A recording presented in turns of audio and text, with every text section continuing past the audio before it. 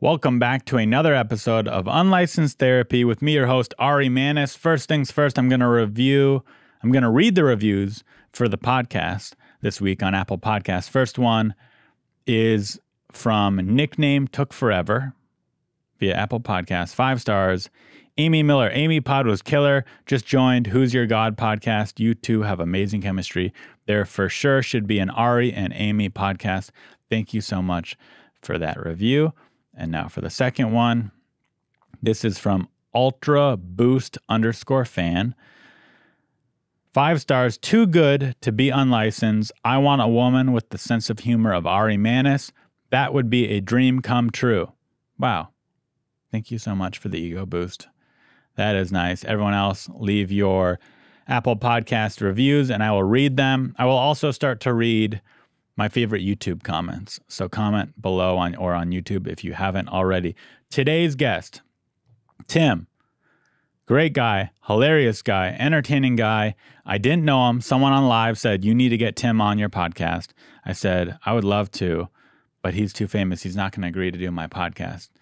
DM'd him anyway, went for it, went big. He responded. He said, yeah, I'm down to do it. He came in, such a nice guy, brought me a donut, talked to me, hung out with me. It was awesome. I hope you guys enjoy it. So check out today's episode.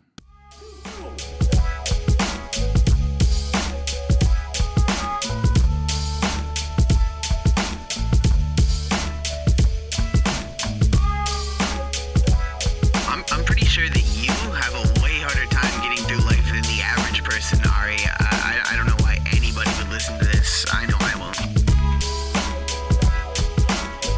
Ari, your advice single-handedly broke up my marriage. You're an awful person. You're 24 years old. Why would I listen to you? Why would you be giving therapy and advice to people who clearly need it? It doesn't make any sense, Ari. This is a horrible idea. You're listening to Unlicensed Therapy with Ari Mannis. Here, I gotta start, not sounding like such a privileged white guy. I'm trying to fit into other circles. No amount of fams is going to take that away, so you might as well embrace it. Fam, what up, fam? You were on Wild 'N Out for a bunch of years. I am. So you get a card in any circle, I feel like. Not every card. Wild 'N Out is beloved in every race, every group of people. People enjoy Wild 'N Out, yeah. Yeah. People love Wild 'N Out. It was a good time. It's fun. a classic show. It's just... I haven't watched it in years, if I'm being honest. But every time I do, I get a smile on my face.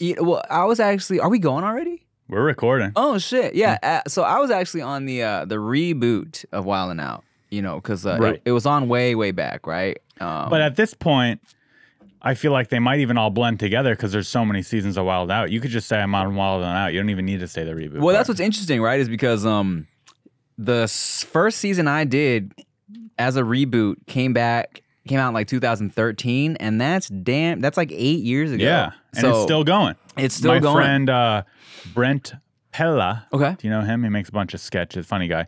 He is leaving town, I think right now. He's shooting the next season of Wild 'N Out. Yeah, He's like the newest guy on it. Out here. Oh, really? Good for him. Yeah. Yeah, they're doing a whole bubble situation this year. Yeah. I thought we'd be able to avoid the bubble. It seems like everything is opening back up. I thought things are opening back up, and like, normally the shoots out here, it's like they just kind of test you right beforehand. It's like, all right, cool, let's do it. But they're switching it all up. They got a whole little Wild 'N Out bubble, and they asked me to come back again as a cast member, and I said, nah, I'm cool. And then they asked me if I wanted to pop in for a few episodes.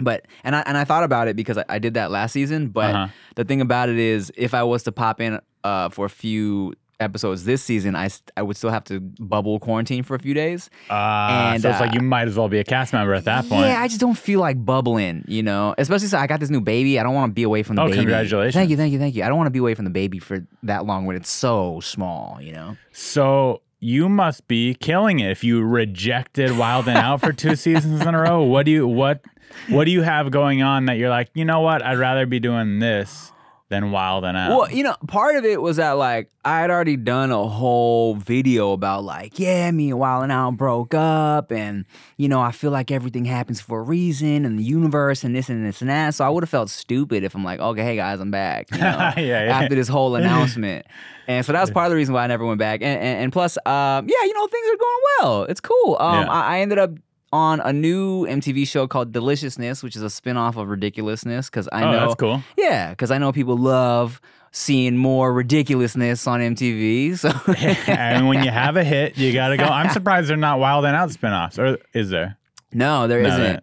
Not yet. Not yet. Yeah. But yeah, so I'm on this Deliciousness, which is like it's ridiculousness, but it's food clips, and all the people on the couch are like foodies. I do a lot of like food content too.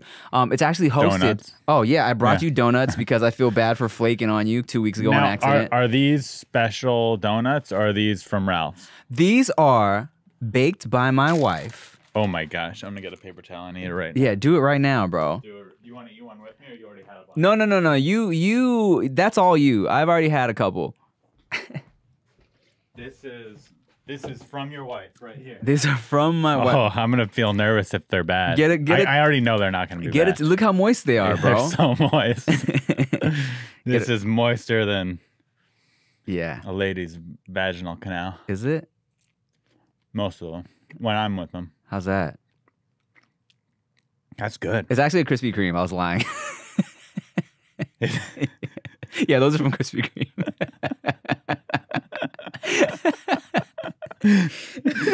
Well, I'm sure your wife makes good donuts too. Yeah, no, we ordered a dozen Krispy Kreme yesterday. I was like, I'm gonna bring this dude some donuts. They're in a bag. They're all like, how could they be from Krispy Kreme? They're not in a Krispy Kreme box. Yeah, I was like, if y'all don't know, I actually I had a whole misunderstanding. I was supposed to be on here like 2 weeks ago, but I got my schedules jumbled. I like double booked, and it was a whole misunderstanding. You're a busy man. But I'm here now. You have I'm 1.5 million followers on Instagram. Yeah, I do. It's fun. It's a blessing. It's cool. Do you get recognized on the street multiple times a day? How often? It depends on where I'm at. You know, if I'm surprisingly, you know, if I'm kind of out like downtown LA, I get a lot of love. Like Koreatown, of course. You're Korean. No, I'm Thai, but Thai. you know, it's just like an Asian connection. You know what I'm saying?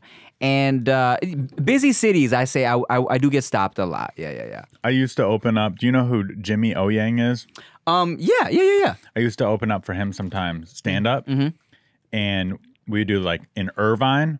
He was a rock star. Oh, of course. It was like, holy shit. There's no one that could get recognized as much as this. So let me tell you, mind. I would. So I do a food show called Send Foods with my comedian homie David So, and we go to different food festivals and we just eat and get drunk and talk shit. And but our supporters keep telling us to go to like this Filipino festival and also like an Asian food festival in like the 626 area too. And I'm like, bro, we can't do an Asian festival because we won't be able to shoot it. We'll just get mobbed. Too much. Yeah, and I always like, but that could be fun. It's like that party vibe of just rock star life. Yeah, I mean, it would look cool for sure. But you bring a group of bouncers or security guards. You just have your own bodyguards just to mush everybody's face. Back up.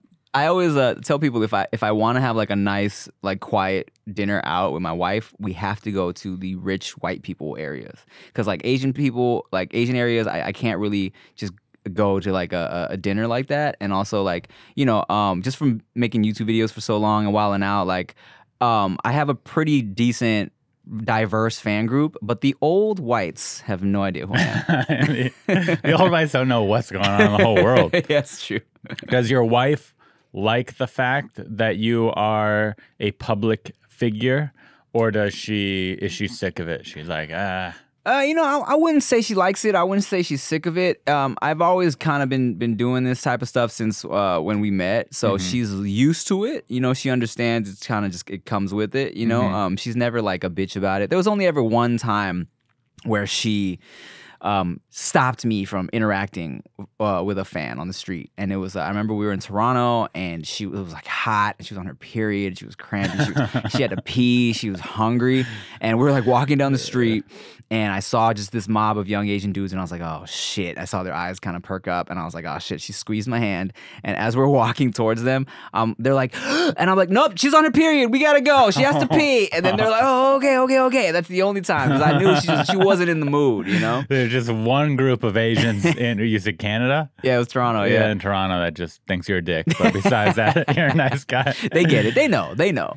That's the weird thing about, and whatever, being a public figure is if someone catches you on a bad day, now you're an asshole to that person for the rest of your life. Even though you're a nice guy, but you catch that one person, the internet. Dude, and I had to learn that lesson a long time ago, because I had to learn that not only can you not be in a bad mood, but you can't even be in a calm mood, because people will take that the wrong way. You know, weird. If you're just chill, they're like, oh, he's chilling, kind of a dick. Yeah, because like, you know, they expect you to kind of be, especially I guess in my videos and just in my, like when you see me on TV or whatever, it's energy's on 10, you know? Mm-hmm. In real life, I'm chilling, right? So I did like a little meet and greet years ago in San Diego. And my hometown.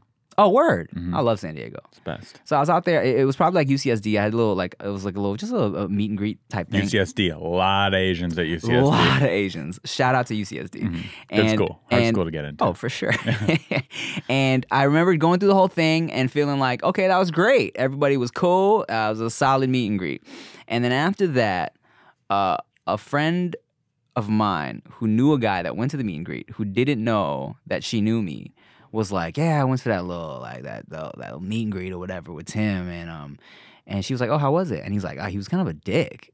And she was like, why? And he goes, he just had a vibe. And I'm like, bruh, I literally hugged everybody. I shook every hand. I took every picture. I thought I was being so nice. So now when I'm interacting with people, I'm like, I try to like. Yeah, you're like a jolly Santa Claus type. I'm like, oh, hey, what's up? No, it's so dope. Cool. Awesome. Yeah, good to meet you for sure. It's more fun to say to someone that guy was a dick than to be like, oh, yeah, he was chill. It's more fun to go, oh, I met that guy once. He sucked. Yeah, he was an asshole. Yeah. For the rest of their lives, they're going to say that, you know? And I got to remember that too. It's like, for me, you know, it's 2 seconds out of my day, but this person is either going to go the rest of their life saying I'm an asshole or being like, oh man, you know what? Tim was really nice. I know for certain you're a nice guy without even knowing you because you're doing my shitty podcast. So that's how you know Tim's a really nice guy. If he's coming here on his day off to this shithole, that's a nice guy. Well, you know what, man? It's like, here's what I do. You know, I always just kind of go through my DMs, my requests, just to see like if there's any business or people like reaching out type situation. And you asked me to be on your podcast, and I have a podcast, so I know how difficult it is to get guests sometimes. You know, you want guests because people are like, oh, I got another podcast, right? Right. But like, you know, I saw that, you know, you're a comedian and you had people that I knew had been on it already, and you know, you're verified, so that helps. And I was like, yeah, sure. Yes, it paid off. Verification. Now we're here, dude. Today's episode of Unlicensed Therapy is brought to you by Happy Dance. Whether you've tried CBD before or maybe you haven't, you should know that Happy Dance is different. It's a great product, and it's brought to you by Kristen Bell. You know, the famous movie star, the beautiful actress that was on Rick Glassman's podcast? How did he get her to do his podcast? Will you do my podcast, Kristen? Either way, big fan of Happy Dance and you. Happy Dance is a great product. It's like rubbing a little bit of It's Going to Be Okay right on your skin. It's good. It takes me to my happy place. They have the whipped body butter. They have the bath bomb, my personal favorite because I like taking baths, especially on the road. I bring this little box with me, pop a little bath bomb in the tub, and oh boy, I feel good. And they have coconut milk. They have a whole sort of products. And they're really good. And right now, my listeners, that's you guys, can go to doahappydance.com/Ari to get 15% off of your first Happy Dance order. That's 15% off your first order of Happy Dance CBD skincare at doahappydance.com/Ari. I personally use Happy Dance, again, mostly on the road in the bath. But sometimes I'll take a shower and I'll rub it on my body and I'll just make myself feel all smooth and nice. And it really is nice. I've turned a few friends onto this product. Even my engineers here at the podcast studio have gotten some for themselves. And we all agree it is a great way to start or end the day by rubbing some Happy Dance all over yourself. Check it out at doahappydance.com/Ari for 15% off of your first order. Let me know in the comments how you guys like it, because I really like it and I think you will too. So let me know. All right, back to the show. I've been trying to get my wife verified for years, and I know people at Instagram, but it's still a process, hard. bro. It's so difficult. What does your wife do?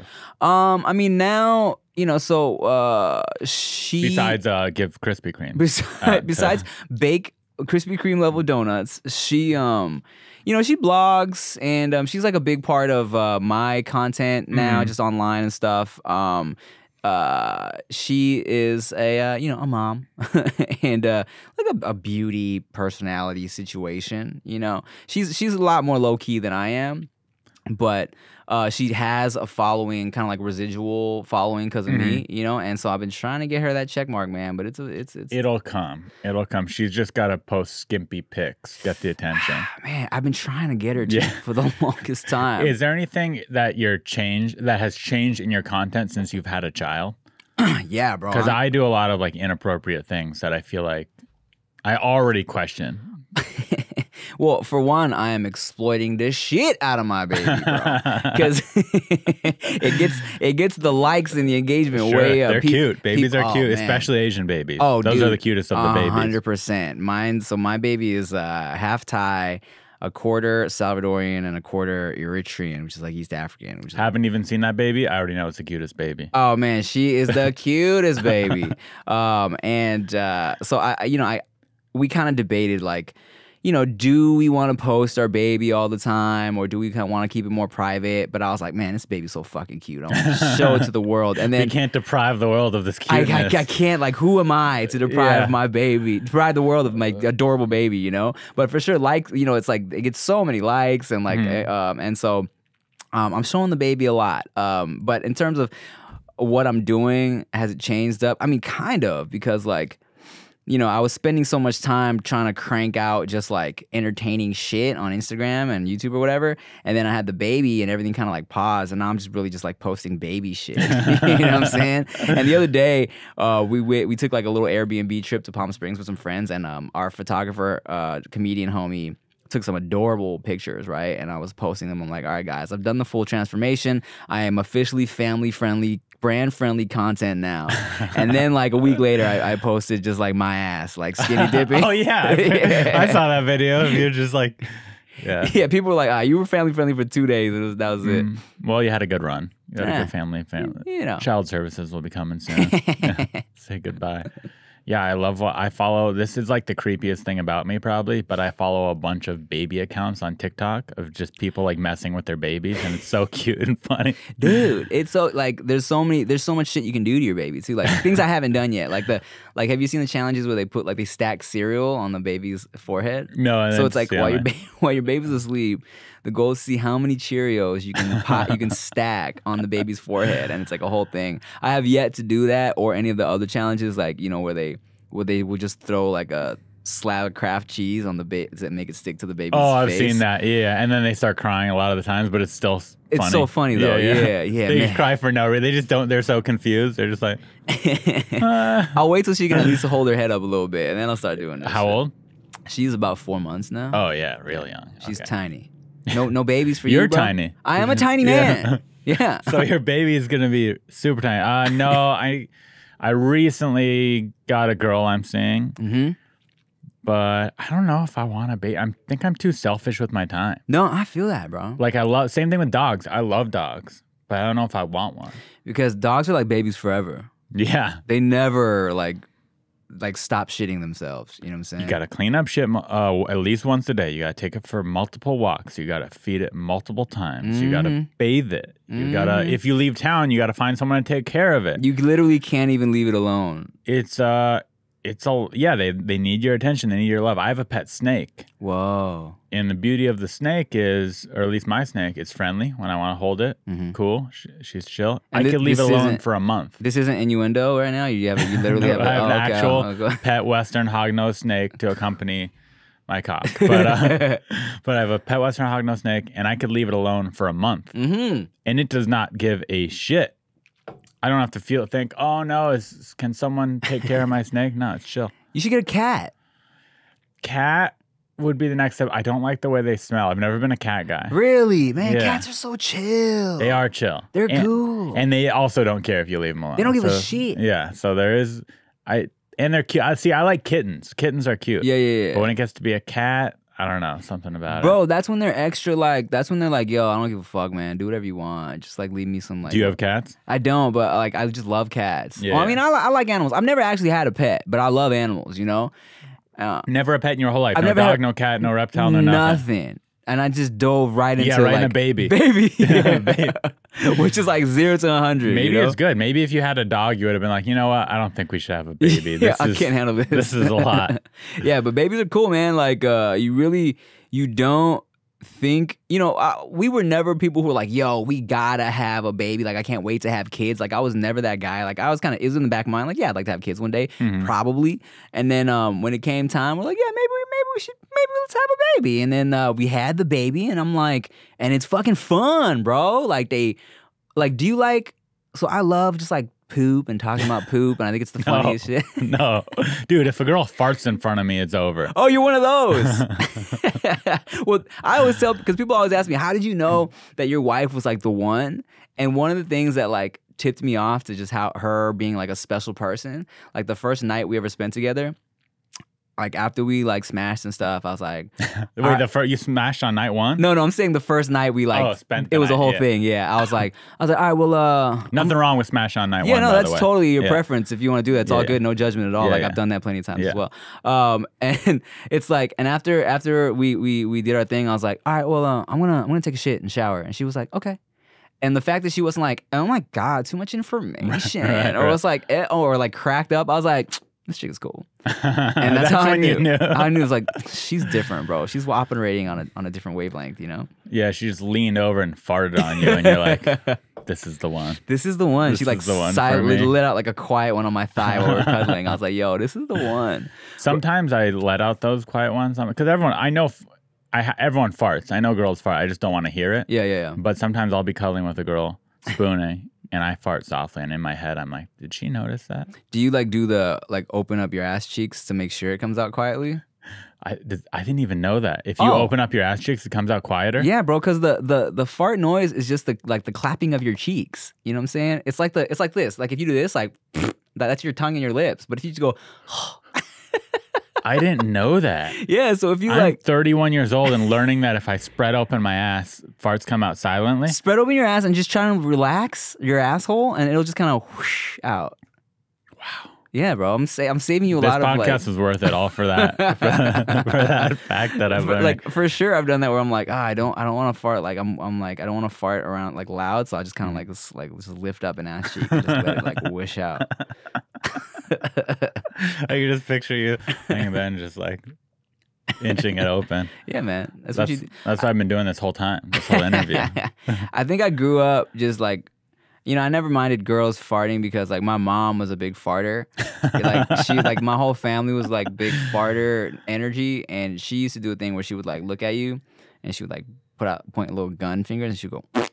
And Your like, mom did this? Yeah, she would fire the fart at you. That was not in your Wikipedia page, but I'm going to add it to that. Anybody could mess with your Wikipedia, and now that's going to be on there. His mom used to fart gun at him. I'm not mad. Right? I'm proud. No, that's cool. It's a cool mom. My mom was a vegetarian and just bought purses. That's what she did? Yeah, she just likes buying tons of bags. Like high-end ones or just like... Yeah, she spoils herself with purses. Okay. She's one of those ladies. Okay. Even like she had like a Birkin, like the fucking like those are like $50,000 and shit. Okay, she might not have spoiled herself that much, but she probably has a couple purses that are a few $1,000s. Oh damn! Not 50,000. It's like you can get a Porsche. I remember. I'm not really. Are you a big like designer guy? No, this is an Amazon Basics t-shirt. I feel that because like I remember when I first started getting like just money, and I was like, and I kind of started buying shit, and I was like, and then after like a couple years, I'm like, oh man, what is the point of this? You know? And I was like, What did you spoil? What was the first big money thing you bought where you're like, I'm just gonna buy this dumb thing? Okay, so this is so like funny and dumb. Like I was at the Beverly Center, right, with a couple homies of mine, and the Beverly Center used to have a bar in the middle of it, like in the bottom floor, and I hadn't seen these guys in a while, and we're just getting drunk in the mall, and then one of my homies who loved just buying like Louis Vuitton like belts and like little like Flashy clothes. yeah, little like flashy things. He's like, yo, I'm drunk. He's like, let's go to the Louis store. I'm like, yeah, all right, fuck it. So we were all in the Louis store, walking around like obnoxious in the Louis Vuitton store. Drunk, obnoxious, like looking at shit. And then like, looking at like, oh, can I see this belt? Can I see this bag or whatever? And I think, and also part of it was like, we knew the employees were looking at us like, oh, these drunk motherfuckers, they're not gonna buy shit, right? So we were like, we're gonna fucking buy some shit. So we each like, I don't know, it's like, I think I maybe bought like a belt and a little like, I don't know, like a fanny pack or something, like a little coin something. Yeah, but right? at Louis Vuitton, that's still $5,000 or something. It was probably like, maybe like, I don't know, I probably spent like, somewhere between 500 to a G, just on some frivolous shit, right? Yeah. And then they bring out like champagne for us and stuff because we're all like just being stupid and buying stuff. But then after a while, after like a couple years of doing that, it's like, ugh, what's the point? I was leasing a Maserati for like a few years, and it was actually because it was a deal. Like my dad sent me this deal on Facebook, and he was like, yo, Maseratis are really cheap to lease, actually. Yeah. And then so I did it. At least you leased it, didn't buy it. Oh yeah. No, fuck that. It was just kind of like, after like, and then I'm driving this Maserati for a few years, and it was a nice like flex because you pull up and feel like, oh shit, and then they don't know like secretly it's like it's a really good deal. But then after I gave back the lease, I'm like, bro, what was even the point? Who cares? And now, especially that you're married and have a kid, it's like, who am I trying to impress here? Yeah, man, it's just silly. You realize a belt is a belt. A belt is a belt. It's like, even if I want people to see the belt, I either have to like tuck in my shirt or like wear them really low, and I'm not doing either of those anymore. So when I was in college, I had this friend who was from Newport Beach, and his parents were he had a lot of money. And he gave me his old Gucci wallet. And I took it because I'm like, okay, I'm going to take the free Gucci wallet. Yeah. And I think maybe throughout the years, I got like I used that thing till it fell apart. Yeah. But I got two people who were like, cool wallet. And they meant it. But overall, I probably got more people who was like, who's this douche with a Gucci wallet? That's what I think. He's like, Gucci wallet, and he's wearing Amazon shirts? Yeah. Dude, when I see someone with a belt, like a flashy belt with studs on it, more often than not, if I don't know them, my instant assumption is like, douche. Yeah. Yeah. Because you're judging them on like priorities, and there's like so much shit. For the longest time, bro, like I wouldn't even wear sunglasses because every time I saw a guy wearing sunglasses, I'm like, oh man, this guy looks douchey. and then I like would buy like designer sunglasses, and I'd never wear them because I would feel like a douche if I put them on. I'm like, I don't feel comfortable just wearing sunglasses. But maybe I'm thinking too much. Probably. We're probably all just insecure little dweebs who gives a shit. We should just wear whatever we want to wear. I mean, there was a point too where I was like, I don't want to, I don't want to do. Okay, so there was also a point where I was like, I was leasing a little like a convertible, and I was like, man, I used what to. Kind? It was a little like Audi, like a A4. Nice, It was beautiful, yeah. and I used to be like. Growing up, I was like, I would never get a convertible. It feels so douchey, just be cruising around with a convertible. And then I got older, and I was like, you know what? I'm a little douchey. So maybe I should embrace this. I have a man bun. Let's just accept it. I mean, it's there. Yeah. You know what I'm saying? And this was even pre-man bun, And I was like, you know what? The little douchiness is there. Let's just fuck it. Everyone has a little douchiness in some way, in some fashion. You know what I mean? Like me, I don't like sharing hotel rooms on family vacations anymore. Okay. When I go on a vacation with my parents and brothers, I need my own room. That makes sense. Yeah, I'm stuck up in that way. I mean, you've been booked for all these gigs, and you got your own rooms. That's right. Yeah, I travel on the road now. These shows get me my own hotel room. On family vacations, I'm not going unless I get my own room. It just kind of happens. I think. You know what I'm saying? Like I remember taking a road trip to Vegas with some friends, and one of my friends, he was on like American Idol, and he had just come off like the American Idol tour, so he was super like just bougie at the time. Well, I felt like he was bougie, right? And I used to never valet my car. And we were going to Vegas, and I was parking in the regular structure, and he's like, "Don't you want to like valet so they can take our bags?" I was like, "Why would I pay somebody $10 when I can just take my own shit?" You know? Until I started like valeting, just because I'm like, "Oh, this is convenient," right? And now it's like, I'm like, even if I'm going to like Target, if they got a valet, I'm valeting my shit. You valet every chance everywhere, bro. I'm like, pay somebody $5 to park my shit? Hell yeah. Ball out. But you need to have, or you don't need to, but for me, sometimes I feel dumb valeting like my old Prius. I think that's funny. It is. Yes, that is funny. You're like, yeah, treat it nice. I remember how many miles are on this thing. No joyrides in my Prius. Yeah, bro. I think that's a bit into itself. You know what I'm saying? Yeah, that'd be also a bit the other way if you're a valet guy and you stole someone's Prius to take a joyride. That'd be pretty good. Yeah, I think so. I think you should do it. I'll do it. I'm gonna do it, and I'm gonna take full credit. I'm not giving you shit. I don't mind. That's at the end of the joke. Shout out to Tim. He valets his car every time. So wait, you're from San Diego? Yeah, from San Diego. I like that. I was born Chula Vista and then grew up in the Del Mar area, North County. Man, San Diego's nice. Oh man, I would like, if I wasn't trying to be in this like Hollywood shit, trying to be an actor and shit, I would definitely I wouldn't mind living in San Diego. Same here. A lot of people say, why would you move to LA from San Diego? And for 2 reasons: comedy, number one, but also even though San Diego is the best, I literally don't have a single bad thing to say about it. Yeah, I wanted to leave home. I just didn't want to. I just don't want to live in the same place my whole life. Yeah, no, I feel that. And even probably, I'm sure I'll feel that way about LA too. I'm sure in 10 years, I'll be like, you know what? I need to leave LA. Sometimes you need a little change of pace. Mix it up. Mix it up. I mean, that's why you got to do a Airbnb trip to I don't know, Lancaster or something. And I Airbnb my apartment too while I'm gone. Do you? To make the difference. And that way it's like basically free. Damn. To go move around. That's perfect. You never do that? Airbnb your house? Nah, I'm too just, I don't like your stuff too I don't much. want people in my shit. Yeah, fair enough. Yeah. One time I came back and my whole apartment had been ransacked and robbed. For real? By the Airbnbers, yeah. Are you serious? It was crazy, dude. I got back from and I'm like tired, because I was traveling. That's why I Airbnb'd it to begin with. Right. It was like a long ass travel day. I get back, I just want to get in my own bed, I open my doors and the place, there's like stains on the walls. There's a body. My guitars are gone. My skateboards are gone. My gun is gone. I got my gun stolen. My camera equipment's gone. Oh my God. Just it's still things that I got robbed and the place is trashed. So you didn't have the information of these people? So I never actually met them because they checked in when I left. So I didn't even have, I just had their reservation. That's all the info I had. So they could have even stolen someone's identity to do it. Who knows? I'm sure they got away with it. Damn. Luckily, it was a pain in the ass and not worth it and horrible.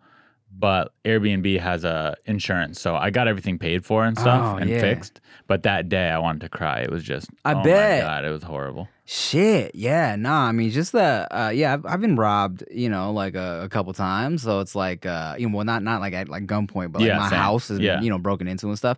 So it's like, it's definitely like you feel violated. 100%. You just like, wow, I can't believe this could just happen like that. Yeah, who would do this? This is like my safe space. People suck. There's a lot of shitty people in the world, that's definitely, for sure. So that's why I'm always like, I don't know. I was like, I don't know if I could Airbnb my spot. Like, that's the horror story of it. I'm already just worried about people someone with that stinks being in my bed. And then that happens half the time. Yeah, no, I could never, bro. Oh, the one time. So this is different. So I also used to Airbnb, not even where I lived. I had a whole another apartment that I would Airbnb just for money. I was basically running like my own little hotel room, studio apartment. Did it for like 2 years and it was paying my whole rent. It was good. But now they changed the Airbnb laws, so I couldn't do it anymore. Lame. But I was doing it in West Hollywood. Aren't you like, when you come back, aren't you afraid there's just like jizz everywhere? I mean, I have in my apartment now, because I still Airbnb it sometimes if I'm leaving for a long time and I'm cheap, whatever, I do it. Yeah. Not going to deny it. I do it. But I have a separate set of sheets that I just use for Airbnb. Oh, okay. So I have my sheets and then I have the Airbnb sheets. Yeah, that makes sense. For sure they have sex in the bed. Well, yeah, of course. But you know, the way I look at it, hey, I'll go sleep in a hotel room. How many people have fucked on that thing? Yeah, a lot.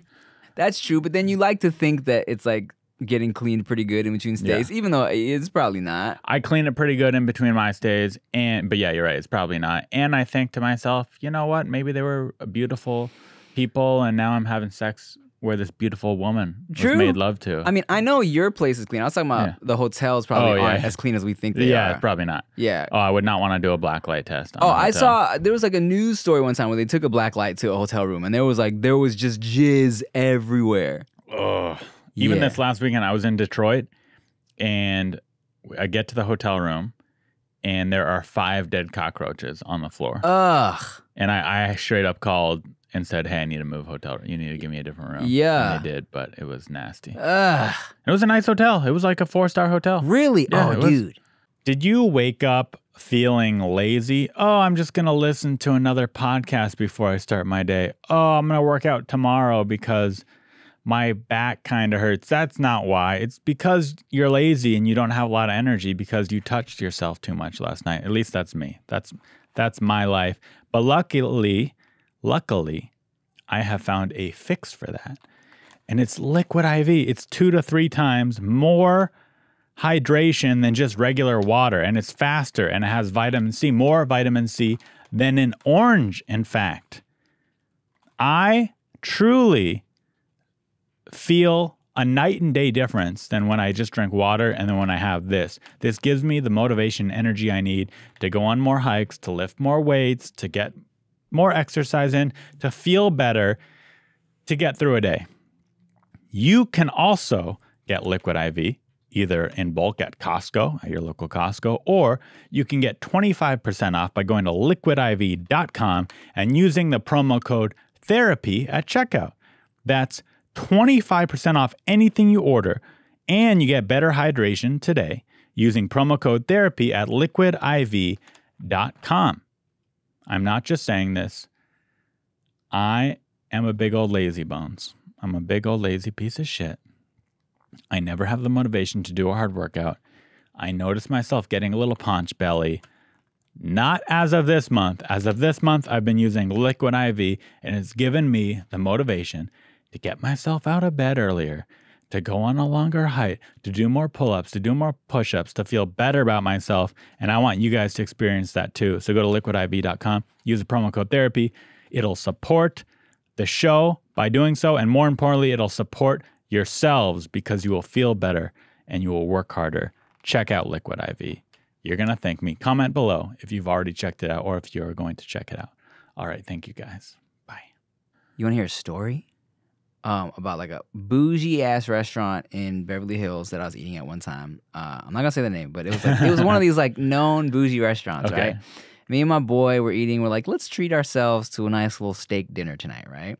And so we're there and we're eating, and then on the table next to me, I literally see like a little tiny cockroach crawling on the table, and I didn't want to make a big deal because shit happens, I get it. Yeah, cockroaches exist. They exist, and especially when you run a restaurant, look like.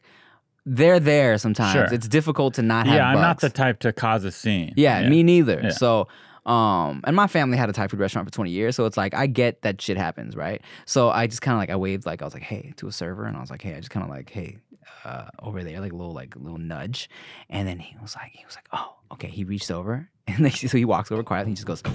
And just snatches it off the table and then walks away. And then barehanded? Yeah, barehanded. Wow. He literally just was saw it and was It's almost badass. Slapped it off the table. Yeah. And then a minute later, a busboy came and changed all the everything. And then the manager came up to me later. He's like, hey, we know you saw something, and we're gonna comp your whole meal.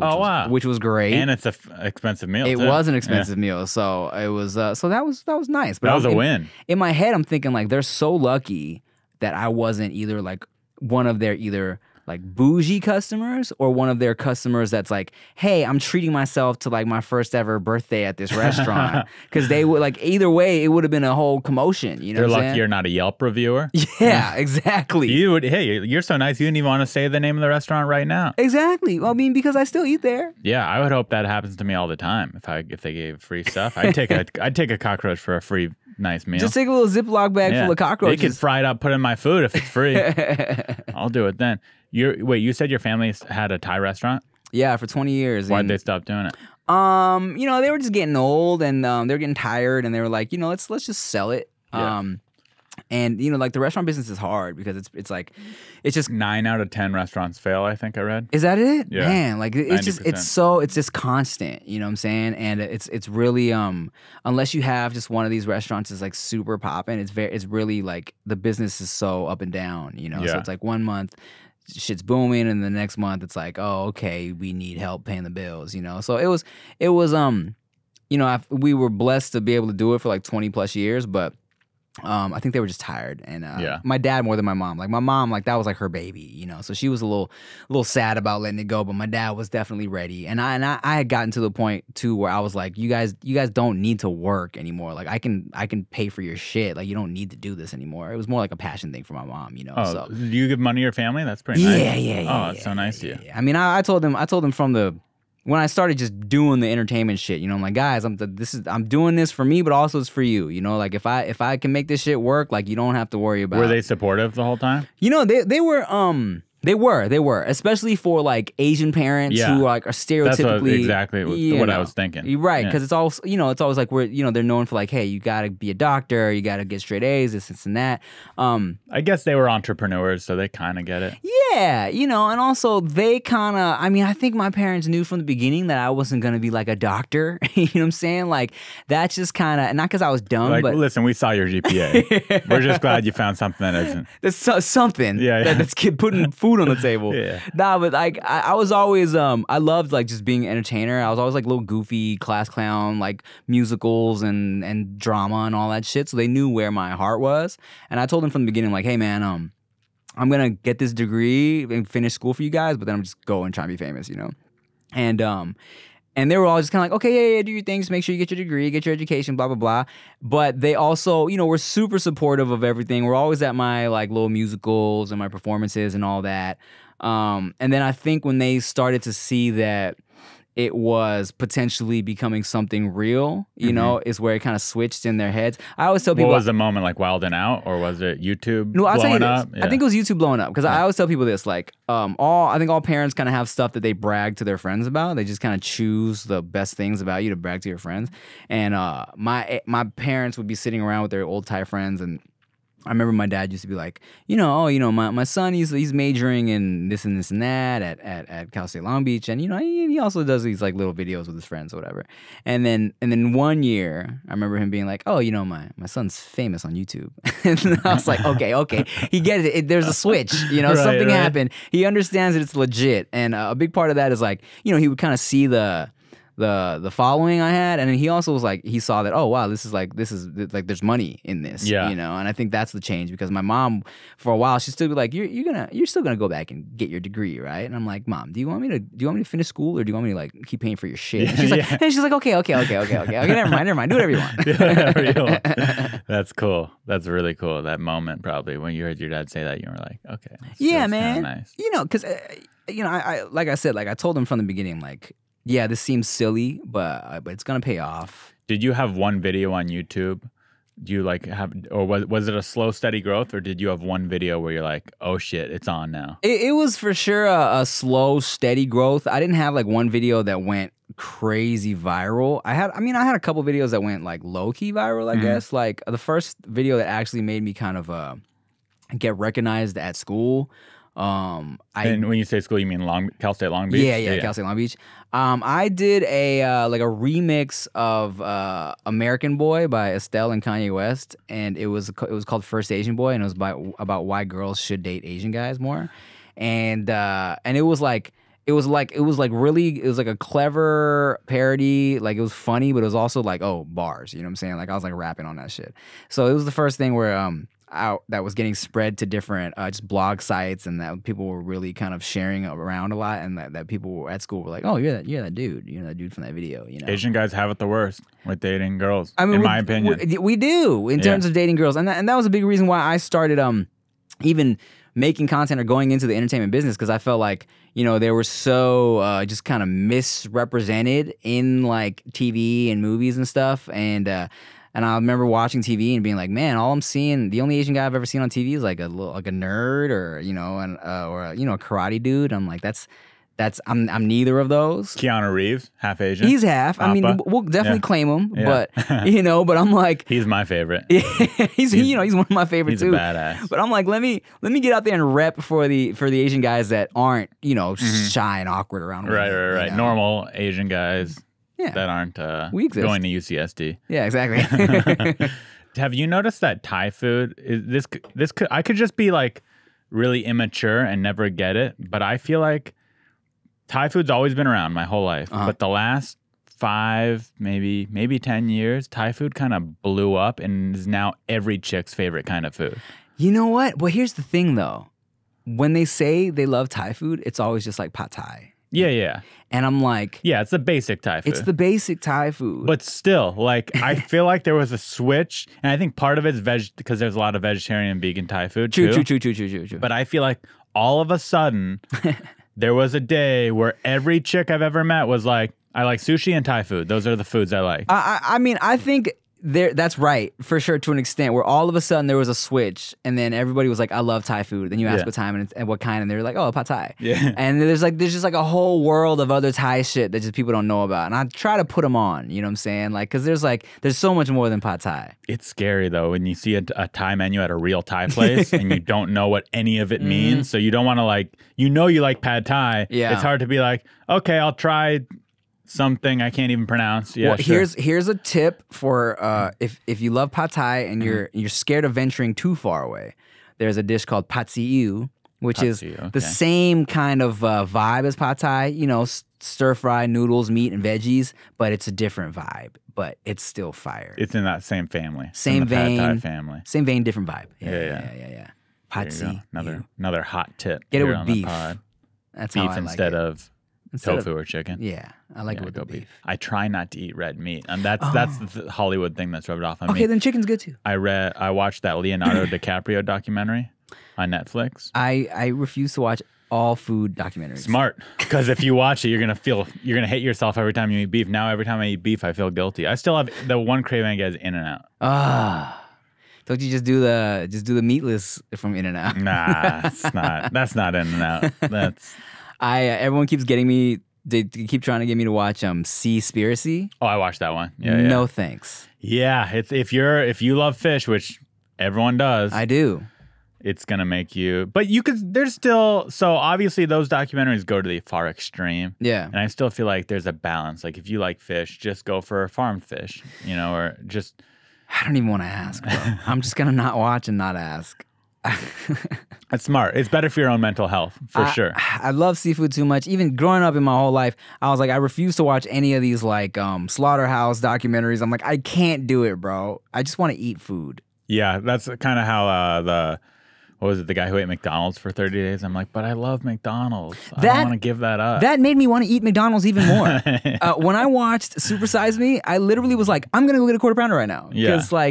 Because it was silly. First of all, he's eating McDonald's. No one eats McDonald's every day. Right. You know what I'm saying? Yeah, that was the extreme. Again, all these documentaries go to the extreme. They're like, if you ate anything that wasn't healthy for 30 days straight, it's going to be bad. It doesn't need to be McDonald's. It could be like Taco Bell. It could be pizza. It could be any microwavable meals from the grocery store. Anything is going to be bad. It's so true. Yeah, I watched Super Size Me and I literally ordered like a quarter pounder with cheese the next that night, I think. Quarter pounders have gotten better too. They're so good, bro. Underrated. People are like, but it's McDonald's. The quarter pounder, now that they use fresh beef, tastes like a real burger. It's juicy. Let me tell you something. That new quarter pounder, since they started doing whatever they do to it, it's fucking next level, dog. I'm gonna get some flack for this.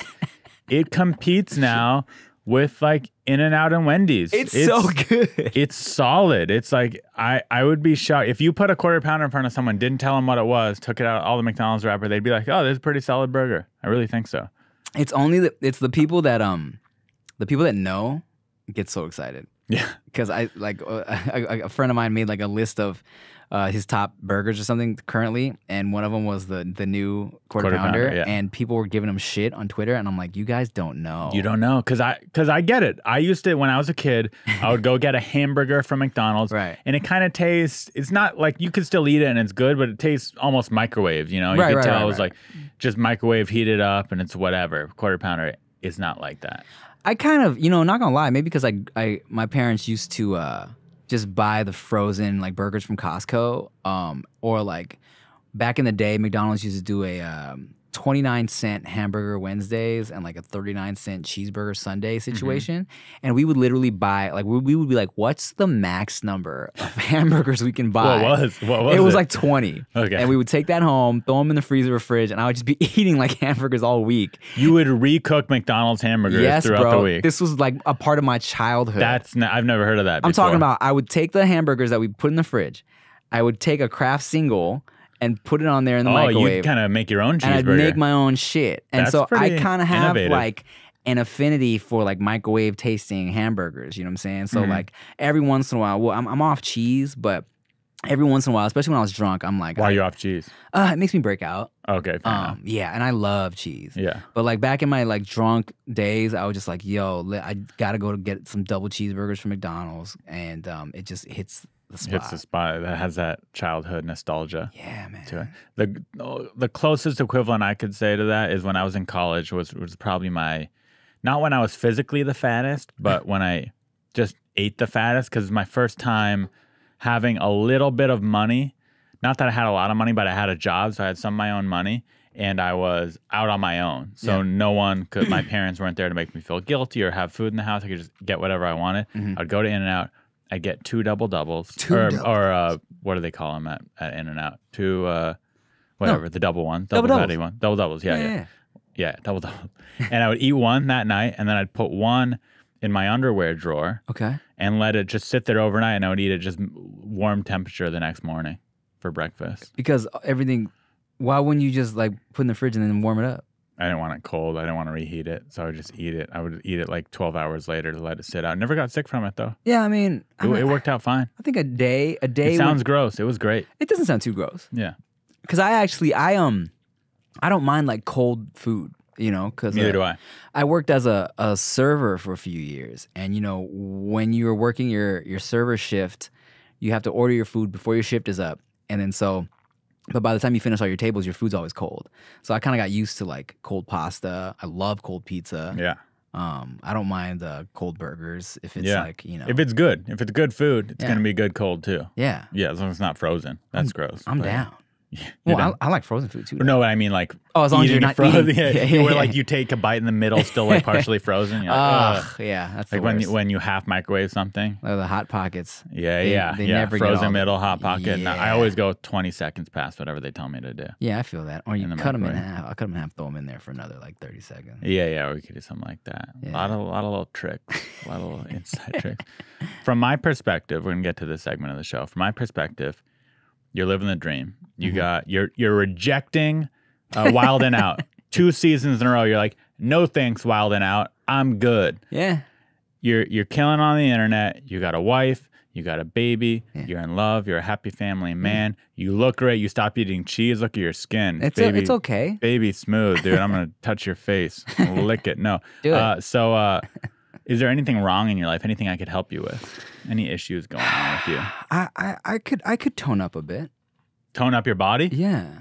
Ah, No, it's all mush under this t-shirt. I have that too. I got a dad bod. Yeah, but you're an actual dad. You're I allowed to have a know. dad bod. And it's real, the dad bod situation, I mean, I've never really been super toned, but the being a dad for sure, because it's like there's just no time to work out, and then so all you end up doing is like your arms get a little strong from holding the baby all the time, but then your gut just melts. Yeah. So is that? But the issue is just you need to work out more. Yeah, That's all it is. Yeah, I just need some So more you just activity. you just need to get the willpower to wake up an hour earlier and do a morning workout or something like that. That sounds horrible. That sounds so bad. That sounds dumb. Just another reason I don't want kids. I don't want my dad bod to get even worse. I mean, let's see. What else can you help me with? Let's see. I got my dad bod. Like I said, I mixed up my schedules. I do need an assistant. If you Oh, we can set you up with some assistants. Have you tried virtual assistants? No, what's that? There's okay. So obviously, probably the best scenario, and it sounds like you can afford it, no judgment, but it sounds like you got some money. You could probably just hire a real assistant. But if you want to cheap out, maybe start this way. Okay. You could get an assistant in India off of a Fiverr type of site. Okay. And they just kind of, your virtual remote assistants go through your emails and your calls and get you a little organized on the digital world. Interesting. And they're, the minimum wage there, you could probably get away with paying them, $5 an hour or something like that. Huh. Rather than the $20 an hour for an in-person LA assistant. I mean, it's something to think about. At the end of the day, it's just yeah, for sure. Just I need someone to just keep my schedules in order, But we got it done. You got, I'm here. second time's a charm. I brought you donuts. Oh, your wife's Krispy Kreme donuts? Yeah, man. That was the thing when you were like, my wife made these. In my head, I was like, I've never had a homemade donut before in my entire life. This is going to be a unique. I was like, maybe Asian people make donuts at their homes. You know what? I've never even thought of that. Do people make donuts at home? I'm sure it's been done, but that's not a common thing because you have to get out the dough, the fryer. It's a lot of work making a donut if you're not set up for it. Yeah, that's true. And there's a whole glaze situation. Yeah, on there. I was like, he does food on the internet. He's Asian. This is going to be a Thai donut I'm having here. Oh, man. Krispy Kreme, baby. Just good old Krispy Kreme. Oh, we have one. I'm going to play a voicemail we get. Hey, Ari, this is a question. A lot of road that, noise. You asked your fans what you could do for us to get us to do your super subscriber thing on YouTube, and it might be a little crazy, a little too lofty, but I can already tell it's gonna be too why lofty. not try? So I thought either some kind of tour thing at the Comedy Store when I come to LA.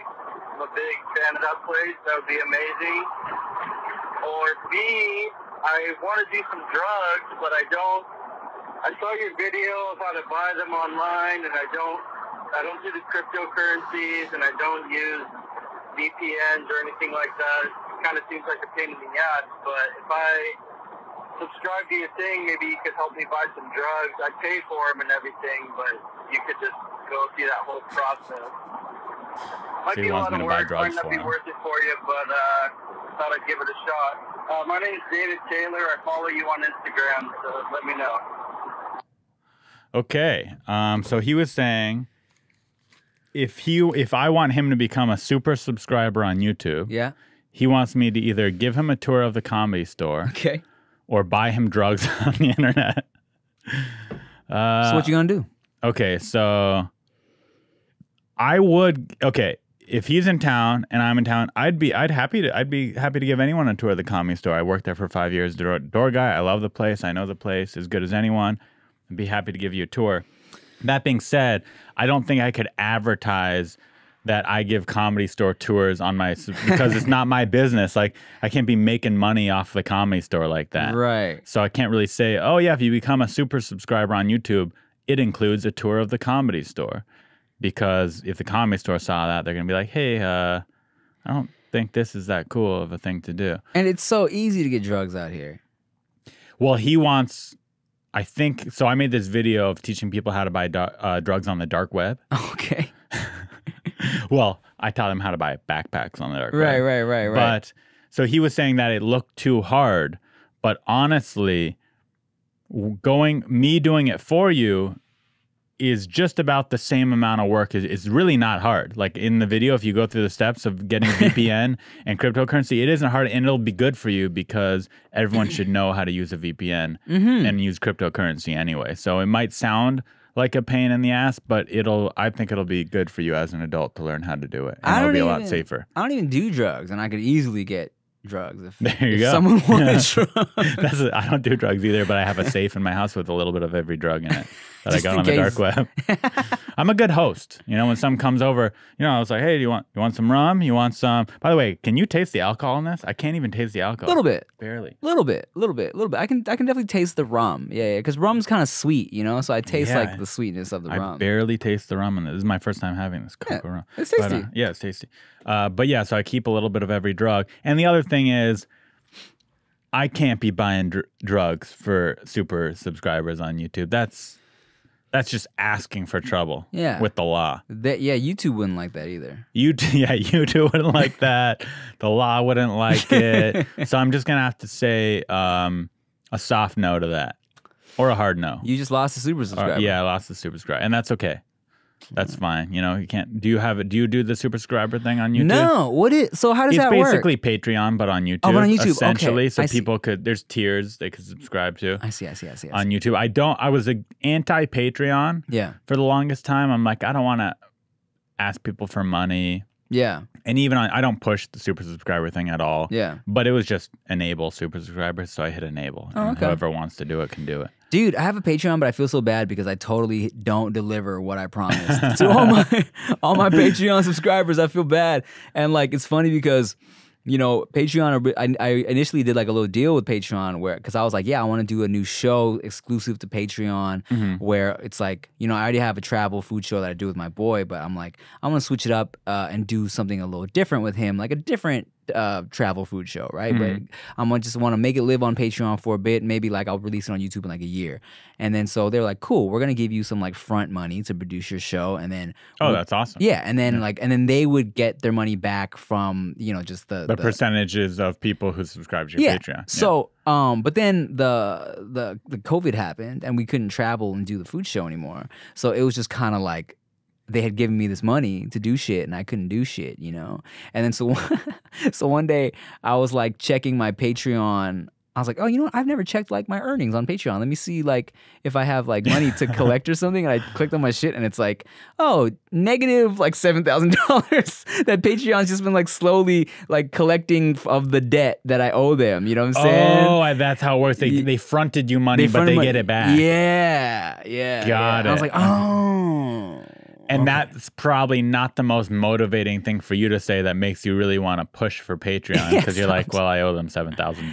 Yeah, so I'm just like, I'm chilling. I'm like, all right, guys. If anything, I'll release my podcast episodes like a day or two early with free of ads, free of all ad reads and sponsors. I think most people who subscribe, from my perspective, to the super subscriber Patreon, most of the time they're not doing it for the exclusive content. That's a nice perk. They're doing it because they love you, support, and they want to support you, and 100%. they see that you put in all this work, and you're not, YouTube ads is just not very much. It's really not. Yeah. It's not what it used to be, especially. Yeah, it's not what it used to be, and it's just for the amount of work, especially, and it's also someone like me who has 4,000 subscribers. It's definitely it's pennies, but it's cool. Because we do it for the love. We do it for the love. We do it because we love attention. Because I'm mentally ill, and I like and seeing your 10 comments below the video makes it all worth it. We do it because we're all just really insecure, and we need that little bit of just love and motivation, to keep us going. A little bit of validation. Is there any experience that you've had? How long have you been in LA for? I'm from LA. Oh, you're from here originally. So your whole life. I didn't even realize. Yeah. Your whole life you've been in LA. Is there anything you've had in this kind of show business game where you've kind of messed it up or blown an audition or doing something where you look back and you go, oh, I probably should have done that differently? And even not saying you regret it because everything happens for a reason. You've gone on to do a lot of dope things, but is there any kind of thing where you go, oh, I really fucked that up? I will say this to this day, I'm not a great in the room auditioner, to be honest. Like when you get me like to the parts I've been just like offered straight up, when we get in there and we're filming, everyone's like, yo, you killed it, like you did great. Like even like traditionally, this old white dude on this shoot one time was like, came up to me, he's like, you know what, when they told me we had a YouTuber doing this part, I had my doubts, but hey, you're great, you can act. And I was like, thank you. I was so appreciative of that, right? Because I feel like there's always like a stigma around like a guy coming from YouTube and stuff. But I'm not great auditioning auditioning, you know, and for sure there were like auditions in the past where, like, just from inexperience, I just kind of wish I would have been more prepared. I'm not good at.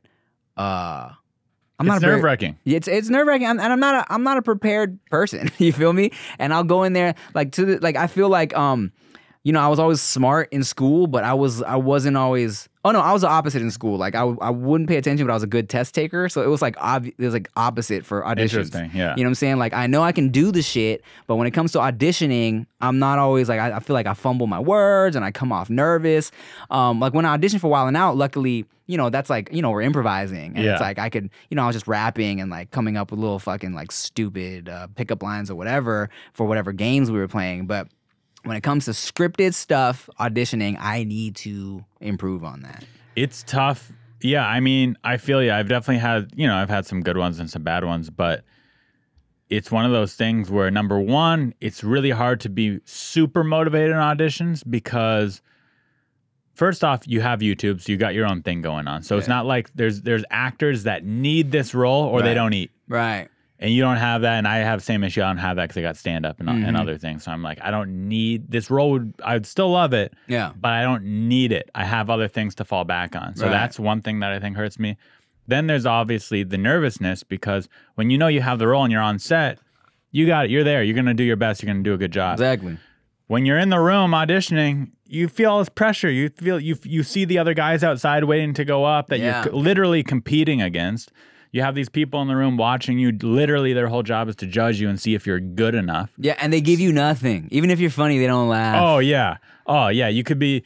I've heard of people doing their stand. I've had to do it a couple times actually, where I had to do my stand-up set for like 3 people in a casting room. God. And I'm like, no, I've done these jokes literally 100 times. They work. You just suck. And this is uncomfortable doing a set for you. Man. But yeah, so auditioning is a whole different thing. It's a whole different thing, and you know, like, it just so if we were gonna talk about just things I feel like I could have improved on in the past, you know, I wish I would have been more prepared, more memorized. I didn't realize that people were going to auditions completely off book. I didn't know that. I thought like, yeah, I could have my script in my hand, just read the shit, and like, that's just what we did. You know what I'm saying? Until like one day, my agent was like, "Hey, you should probably memorize a little more," and I was like, "Oh shit, really? Oh, I had no idea." You know? So yeah, I actually have an audition tomorrow. They better get off book, but baby. Luckily everything is like self-tape now. Oh, you're right. That's bad. And I think that is better. It has its pros and its cons. Like it's better because, like I said, I'm not great in the room auditioning, but also you can do as many takes as you want. But that's the thing. I fucking do 100 because I'm so just like in my head about it. Right. You know? Put in. Yeah, it takes more effort in that sense of the thing. One time I had this audition, and it was for like a shitty commercial. It paid a few $1,000s, but it was something I did not care about at all. Wasn't a thing that I was dying to get. And didn't prepare at all. Went in, nothing memorized, was just going to read off the prompter. It was like, I just don't care. Go in there. My friend, someone I knew who I didn't know was like a casting director, I guess, on the side. He was just another comedian. Was the one in the room doing the audition. And I'm thinking like, man, if I had tried it all, I probably would have booked this because like he would want to give it to me. He's my friend. But I did zero prep. And I'll be honest, I bombed that audition so hard. Didn't have anything memorized, was flubbing lines, looking at it, and I left. And I'm going, I know he's my friend, and I know there's no way I got that. Damn. He can't give that to me. So it could mess you up. You gotta try. It's tough. That's what I learned. Yeah, it's tough. Thanks for doing my podcast. Is there anything you want to plug? Thanks for having me. I mean, you guys are welcome to watch my podcast, No Chaser Podcast. It's just on my YouTube, youtube.com/Timothy. It's also on all streaming platforms. Timothy, that's a good URL. Yeah, I had to write a personal email for that. Really? Yeah. You emailed YouTube and said, "Can I have @/Timothy?" Yeah, because I've been on YouTube for so long. They they know who I am, and I was kind of like I had like a contact person at the time, and I checked that URL, and no one was using it. So I was like, "Can I have this?" So they just transferred everything over for me. The power, the power of this man. And follow me on Instagram if you like. Tim Chantarangsu. It's just my whole name, and that's it. Awesome. Thank you so much for doing the podcast. Really appreciate you. Thank you for my cocoa rum. You're welcome.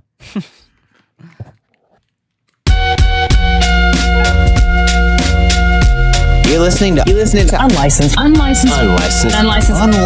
Unlicensed Therapy with Ari Mannis.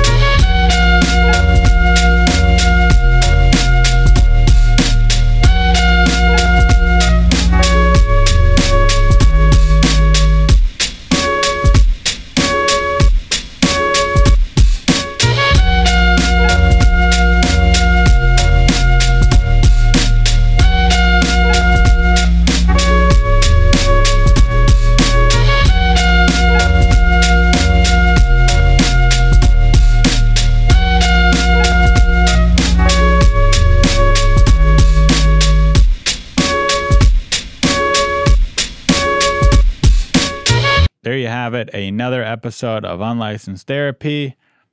Subscribe on YouTube if you haven't already. Leave a comment. Leave a Apple Podcast review. Get something from one of our lovely sponsors. Let me know if you did. And follow the guest. Follow me on social media. You guys know what to do. See you next week. Bye.